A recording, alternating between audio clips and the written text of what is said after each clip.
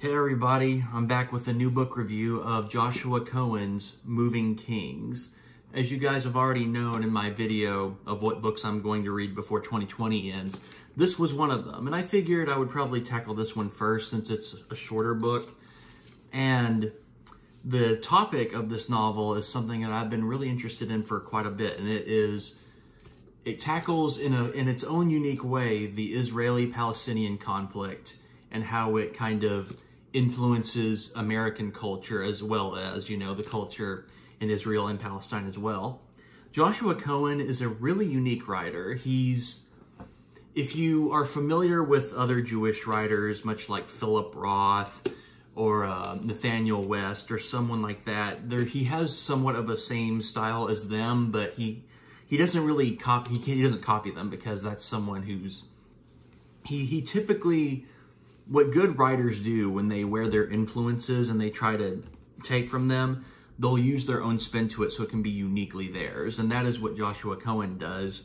But what's really interesting about Moving Kings is how he tells the story of how the Israeli-Palestinian conflict is within America as well as Israeli citizens or even people who are Jews, because that's kind of what Jewish writers do. They talk about Jews in relation to American culture as well. Now, the story is about David King, who is, and as you can obviously tell, it's an inverse of King David. And I think and I understand why he makes the main character's name David King, because David King, he goes through in the novel that he is actually the son of an immigrant who actually was a victim of the Holocaust, but he escaped. He was able to get out and he was able to move to New York after he escaped to make his own moving business, which is called, I forgot it, King's Moving, King's Moving, essentially, where they essentially work as a storage unit and also they work as evictors, essentially. Whenever people are being evicted in the Brooklyn, Queens, New York areas, they work as the movers.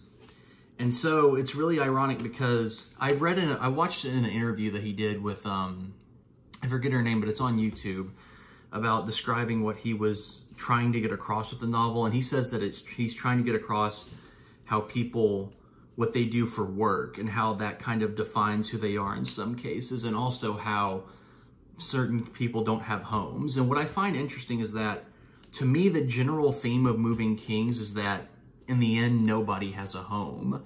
I'm not talking about just a house, because the whole point of King's Moving is that they're getting people out of their houses because they're not paying their rent and such, but it's also because of, you know, the financial crash and all that stuff. But people don't have homes. There's a distinction between a house and a home. A house is just a general description of a place where, you know, 2 bedrooms, 1 bedroom, a living room, dining room, that kind of stuff. But a home is a specific thing. And this is where the Israeli-Palestinian conflict comes in the point of the novel, because there are 2 characters, Yoav and Yuri. They used to serve with the IDF, the Israeli Defense Forces, during the Second Gaza War in the year 2014, which lasted a few months in that year. And he describes what they had to go through, and what they went through was essentially they had to work as border patrol for Israel, in a sense.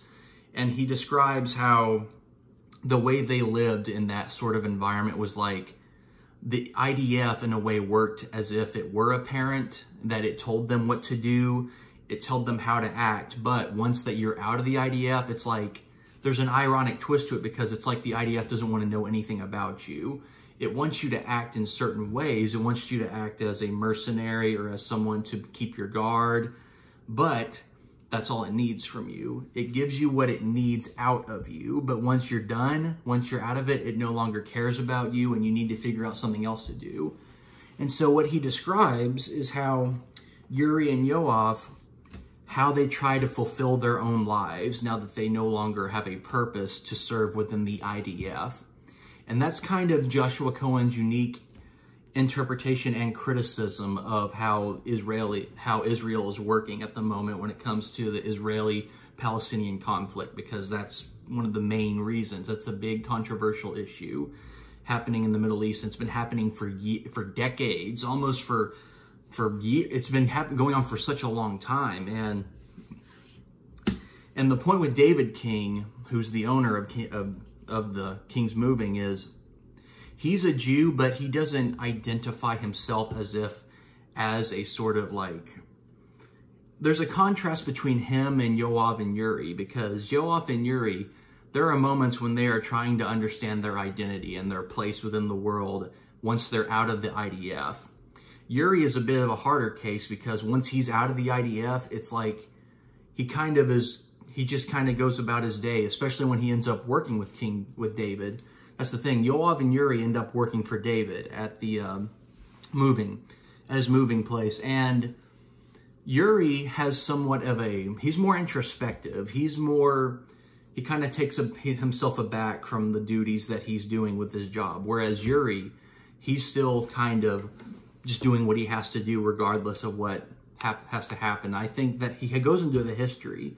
I think the reason for this is because Yuri, even when he's not in the IDF, it goes into his history in that he doesn't really have much of a connection with his family. When he was at home where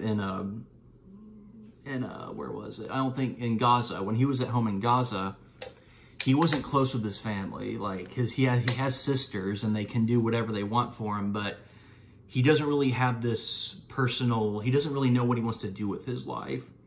And since in Israel, it's kind of implied through Joshua Cohen's novel that boys, once they get to the military age, like 18, like a young adult, they have to apply for the IDF. They don't, it's kind of like a draft sort of thing, but you have to apply for it once you reach a certain age. It's like a mandatory thing. So there's a criticism of how people in that side of the world, in Israel and such, and Jews, that if they reach a certain age, they have to apply for this. It's like they have no choice in the matter.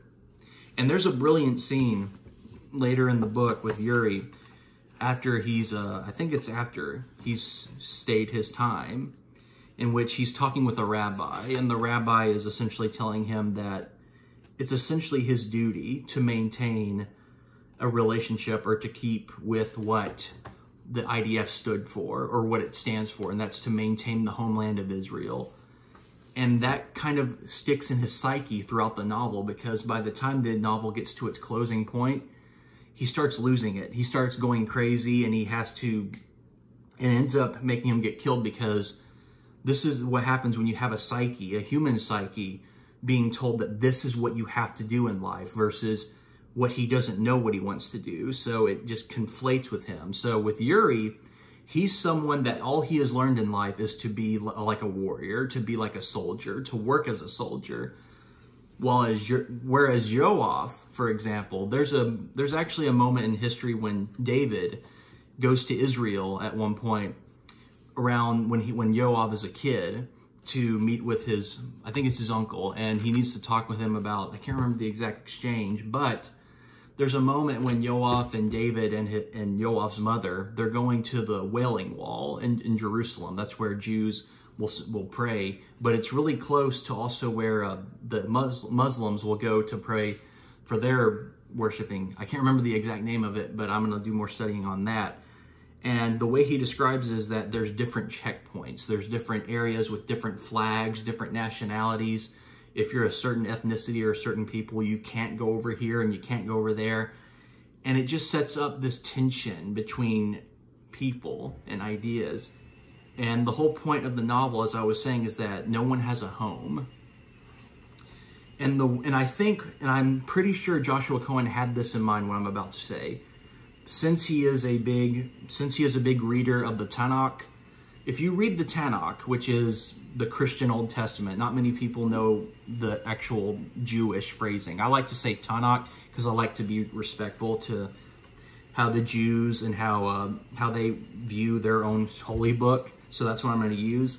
In the Tanakh, if you read the Torah, the 5 books of Moses, in Genesis, and even leading into like the books of Samuel, the Jews are constantly on the move. They're constantly moving from place to place.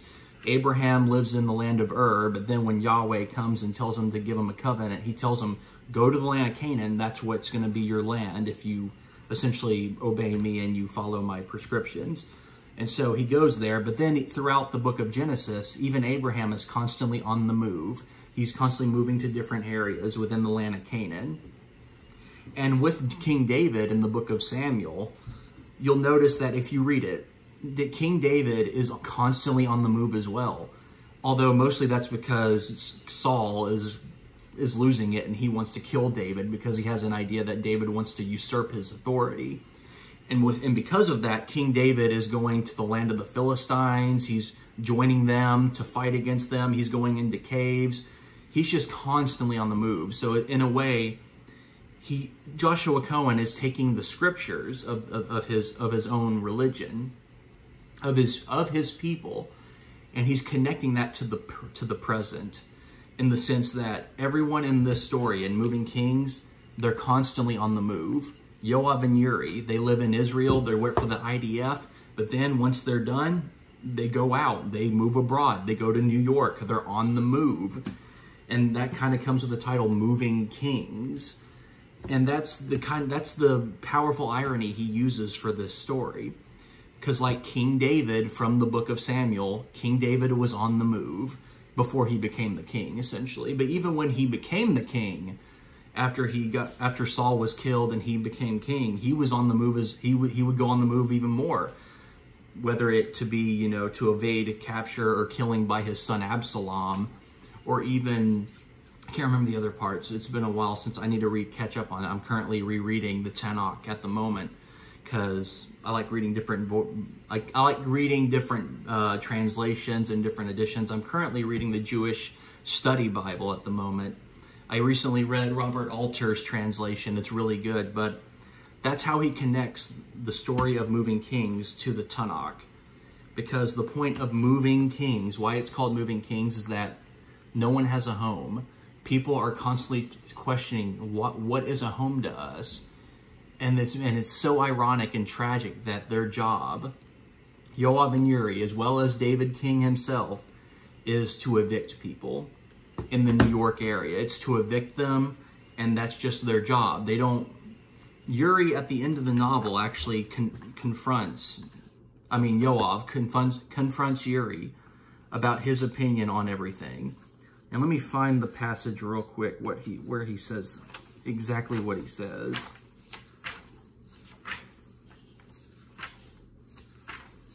Sorry if it's taking quite a minute, but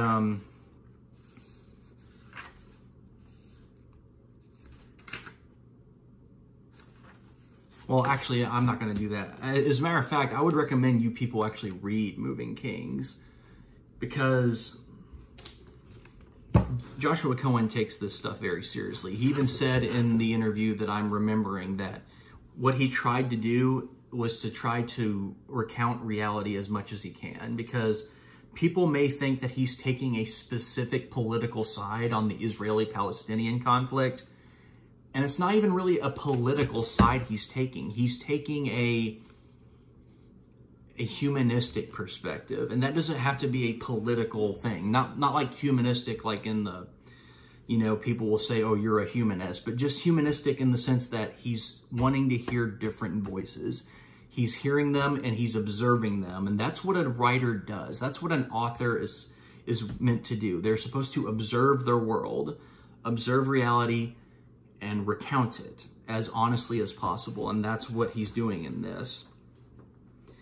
And the whole Palestinian-Israeli conflict is that, and that's kind of the sadness of what Jews feel like, is that they feel, I'm not going to speak for all Jews, but this is a general tradition that's going on, and that's Jews feel like the history of their scripture and the history of what the movements are going with is that they're inflicted with this sort of belonging that they want, but they don't know if they want to stick to the older traditions. Does that make sense? It's like what I mentioned, how Uri is talking to a rabbi, and the rabbi is telling him what he should do. You ought to be a soldier for Israel. That is your purpose. Whereas certain Jews don't want to feel like they have this inherent purpose. They have to view it for themselves. They have to find it for themselves. Otherwise, what's the point? And David King, at the end of the novel, actually says, what is he? It actually doesn't say that. It says this about him. He was a Jew who couldn't seek refuge in Israel, who needed another Israel, who needed an alternate. This is the point. Since in the Tanakh, in the Torah, and in the book of Samuel, since Jews are constantly on the move, and they're itinerants, essentially, they're sojourners in a strange land. There's where that old idiom comes from. But that's also in the book of Exodus with Moses, when he has a child. It's that Jews are constantly on the move. That's what happens in history. It's what happened when Jews were spreading out all over the world before it led up to World War II. And the whole Zionist movement, which was developing in the early 19th century, the late 19th century, about we should go back to Israel, make it a nation state. We need to go back to our origins of what the Tanakh, the Torah says that we should be a nation for all nations. This is the point. Who has a home? Everyone is being evicted. Everyone is on the move. Everyone is doing this because of their work, as if they're told to do it. And it's such a tragedy. It's a tragic irony, and it's beautiful in many ways too. So yeah, Moving Kings is a really good novel. I would recommend it to people who are interested in Jewish thought, in the Israeli-Palestinian conflict, in ideas of identity, ideas of what it means to have a home and such like that. It's really provocative, and I think if people were to read this, we would understand a little bit more about the other's perspective.